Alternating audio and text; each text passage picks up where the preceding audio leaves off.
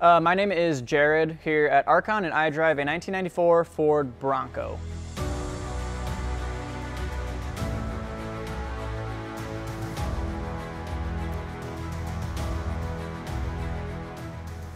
Basically, I got a 1997 F-150 from my grandparents that had been rolled on its side, and so I got it for super cheap. And that's kind of how I got started building. Like, I started looking at wheels, and one of my buddies told me about custom offsets, and that's when I kind of started like looking into wheels and like, look at these, look at those, all the different sizes, styles, and designs. And that's kind of when I realized that you can do a lot with a vehicle, and you can kind of customize it and make it your own. Wheels and vinyl and plastic. I've been doing all these like custom things with a vehicle was its own like art form almost, a way of expressing yourself, a way of designing something that'll be like your own, and that kind of really like stuck with me, and it's been something that every vehicle I've had ever since I've done, and I've customized and I've done stuff too, because it's your own, it's your baby, make it look like what you want. It's an experience that like you can make a lot of memories with. So I've done a lot with like my dad. He helped me a lot with my F-150. That was the big one that like we worked on together, because I had all these ideas and things I wanted to do, but like I needed an extra set of hands, or I needed help with this or that, and I didn't know how to do that. And there's a lot of memories there, and I feel like that's something super special too, that it's like time to spend with friends or family. Vehicles bring so many people together. You can look at car and truck shows even and see all the people that come together and enjoy the same type of thing, and I think that's just super cool and unique, and being able to take your story and bring that to those shows then, and all of your memories with it, that's a big deal. I think it's something that a lot of people take for granted or don't really appreciate or know about, is that like there's a lot behind a build, there's a lot behind a story, and it's cool to be able to share that with people when you go to meets and shows and stuff, and be able to talk to them and like share your experiences. As far as people have influenced me, I wouldn't say that anyone's like influenced me with a build. I've had a lot of inspiration from like just seeing vehicles online and stuff. Obviously, like I've had help from my dad and from friends with a lot of my vehicles. It's one of those things where I'll have an idea, or I'll see something and be like, oh, this part of this build would be cool on what I'm trying to do, or this style would be something twisted this way to look good on here. So I guess the internet is one of the big ones. It's not that you look at the internet and take something and say, I want something exactly like that. You'll see something and be like, you know what's cool, what's not cool, you know what to make unique and different, and that's really what I wanted to do with this build, I guess. Is the reason I decided to build a Bronco was because I wanted something different. You see the normal pickup trucks that are lifted rolling down the road every single day, and I've had multiple of them, and that's not something that I wanted to build again. I really wanted something that stood out, and honestly, I kind of wanted something that made people mad at the same time. I feel like a Bronco is something that a lot of people have had in their lives, or like their parents have had, or something like that. There's a lot of people who can relate to it. When I first bought this thing, it kind of blew my mind how many people here at the shop saw that and were like, oh dude, my dad had a Bronco, that was my favorite truck. There's a lot behind the Bronco platform and Ford itself that I wouldn't even call myself really a Ford like guy, but like this build and this body style is just very like classic, iconic, I would say. And it was really something that I wanted to do to kind of stand out. I wanted to take a truck that people would use and go like trail riding with, because it was meant for that. You know, the truck was meant to do some off-roading and make it a pavement princess. I wanted to take it and squat it, because you don't see squat up here in the northern states in Wisconsin where we are. I wanted to put 24s on it and 35s because I wanted a lot of wheel. I didn't want much tire. I wanted it to be a real show build, really showy, flashy, kind of obnoxious, and make people mad, but at the same time kind of give them that connection, so they can say, you know what, I don't like your truck, but I appreciate what you did to it. And that's the big thing I think that a lot of people can take away from everyone's builds, is it's like, it's not my style, but I see what you put into it and I like it, and that's the game right there. So my passion, it started, like I said, with my 97 F-150, and really that was just a budget build. So I was in high school, I think I was a sophomore. I got a spindle lift from Rough Country, which it was a two-wheel drive truck. So it brought the front up 2.5 or 3.5 inches, and that was like a $300 piece. I got that, me and my dad installed it in the driveway.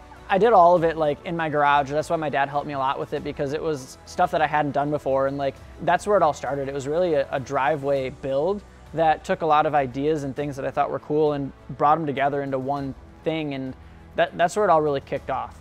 On my truck that I have now, it's a 1994 Ford Bronco. It was kind of an impulse buy. I saw it online. saw that it was what I thought was in a lot better condition than it ended up being in.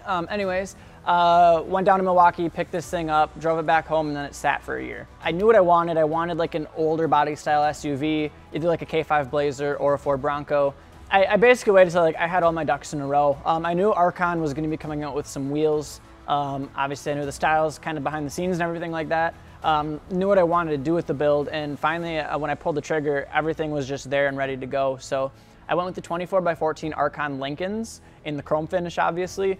This wheel, I feel like on this truck especially, it's just like a classic timeless design as far as the wheel goes, that you can put it on an old truck or a new truck. And I think that's the beauty of it. I have it on my 1994 Bronco. Sean's got it in his 2015 Chevy Silverado 2500 gasser.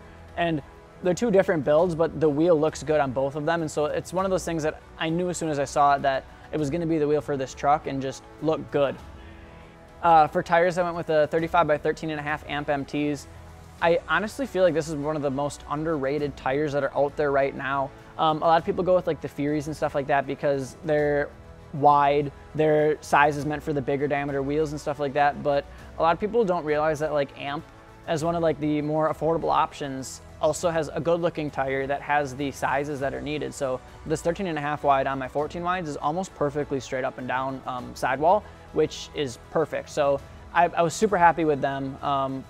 Drove this thing immediately to Daytona the second it was pretty much done. I put probably 8,000 to 10,000 miles on this truck this summer alone, and buying a 25-year-old vehicle, I wasn't sure what to expect, I guess. And as far as like the fit goes, running with a 24 and a 35, this definitely glad I went with them. I went with the Superlift radius arm 6-inch kit as well. However, the rear is not 6 inches. It comes with a 4-inch block in the rear. That's what normal 6-inch lift kits do. I swapped it out for a 2-inch block in the rear. So people say that like I didn't have the money to afford my lift kit in the rear and stuff like that, but I actually paid more money to get a smaller block in the rear just to make people angry. It's kind of confusing. But then in the front, it's got the radius arms and the springs that are all powder coated anodized blue. That was a whole process and a half in itself to get that done, but now that it's done, I'm super happy with it. I wanted to go with like an anodized color because underneath the truck, it's dark. There's a lot of shadows and stuff like that, and having a color like that that just really reflects and bounces off is something that when you're at shows and stuff like that, you'll notice, and it kind of pops. In photos and stuff like that, it's kind of hard to get it to shine through, but when you see it in person, you can really appreciate like the candy blue color that it is. I've also got a 2019 F350 front bumper on this thing. The brackets, everyone's been asking me for them. I literally just Googled it. There weren't many people when I first started, first looked into this and found it. There was probably 2 trucks on the internet that I could find that were running the 17 plus bumpers, so I knew it was possible. I just couldn't find many others doing it, which was cool. Now a lot more people are catching on that you can do it, and it all it takes is a bracket to do that. And now it's on video, so all of you can go do it too.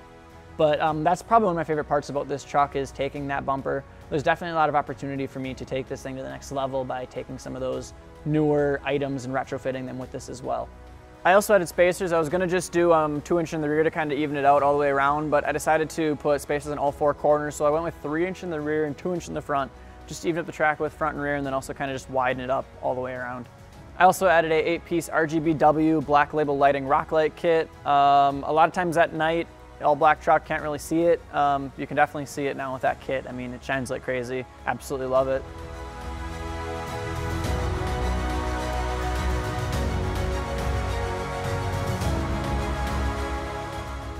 Last thing I got, which was literally the night before we left for Daytona, was a tint. So I've got 35% on my front windshield and then 5% completely around the whole truck. All around, I just went for a completely murdered out look. I just wanted to look really dark, really black. Obviously black truck, black windows. I can still see fine at night if people ask me about that. I don't really have any issues even with my crappy 1994 headlights, so I'm happy with it.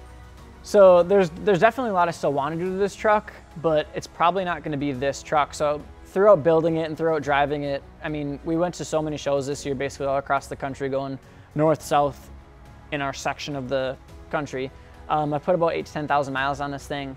You're starting to see some body sag, unfortunately. This thing's starting to rot out, so future plans, I'm kind of looking to find another chassis, a rolling chassis. This truck's got really low miles for the year and everything like that, so I'm really just trying to find a chassis to take and then put motor trans into, take my interior, put it in there, and then also looking to branch off of that and look at custom interior options, whether it be retrofitting a newer power stroke interior like I talked about, or a King Ranch or something like that. Definitely gonna do air ride in the rear too, so that I can air it up so that it rides level. And then when I wanna air out and squat for the haters, I can do that as well. So the big thing is gonna be finding a new body for this bad boy and getting everything swapped over and getting a build that is structurally sound and looks good, because right now it's neither. The biggest setback during the build, I'm not gonna act like I built this thing. I forced Cody Banker to. He's our local shop tech. So I can't say that I've personally oh yeah, this was really hard for me. The biggest setback for me was powder coat. There's a lot of miscommunication issues, but as far as the build goes, she rusty. Cody Banker had a hell of a time working on this thing. There was a whole mountain of rust under it as it was sitting on the lift, and that's just one of the things that I've come to accept with it. I bought it for a good enough price that I wasn't too mad by all the rust. We got everything installed, got it all locked down and secured, so it was safe to drive to Daytona and to Missouri and to Kentucky and to Chicago and all these places and back, and I've had no issues. But that was the biggest setback, definitely, is the install time took like 3 or 4 times longer than it should have, just because of the fact that this thing has got 25 years of rust caked on it, and that's unfortunately one of the mistakes that I made that I'm going to learn from in the future. Is I'll be going down south next time for sure. Biggest club and group down part of is team stance. That's the big one. We go to a couple shows together every year. The big one that we went to this year was Kentucky. We went there for the Union, which is basically we get all of the team stance guys we can together from all across the country. We have people just coming from all over the country come together, and it's just a really cool meet. You see everybody come together, hang out. It's always a good time with all the team stance guys coming together. It's basically like a family reunion once a year where you get all of your truck buddies together and go to a show together, show out together, go out to eat, and it's always a good time with them, their family. I think a lot of people think you have to go to school or something like that to know how to build a truck, and I would say no, honestly. A lot of it's come through experience. I've had previous builds where I've done all of it myself, or almost all of it, or had help from my dad or friends and things like that, and it's just get your hands into it and start doing stuff, you know?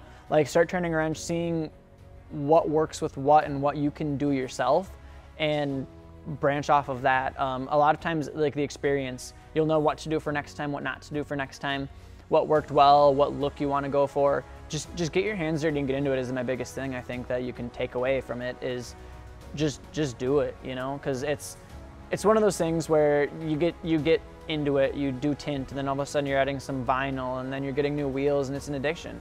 You're just spending loads and loads of money on it, and it becomes one of those things where it becomes a passion and a hobby, and pretty soon you want it to be your job, because it's one of those things that you just want to be surrounded by every single day, and I think that's the coolest thing about it.